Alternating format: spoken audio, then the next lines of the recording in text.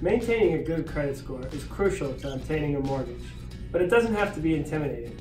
Here are some simple tips on how you can keep your scores sky high. Step 2. Using diversification and length of credit history to help improve your scores. Generally speaking, the best way to help keep your scores high are by maintaining regular and timely payments on at least 4 active trade lines. And it's even better if each of these items can be different.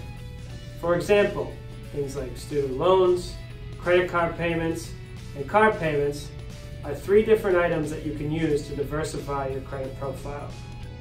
In addition, if you're somebody that carries credit cards that have a 0 balance on them, don't close them out.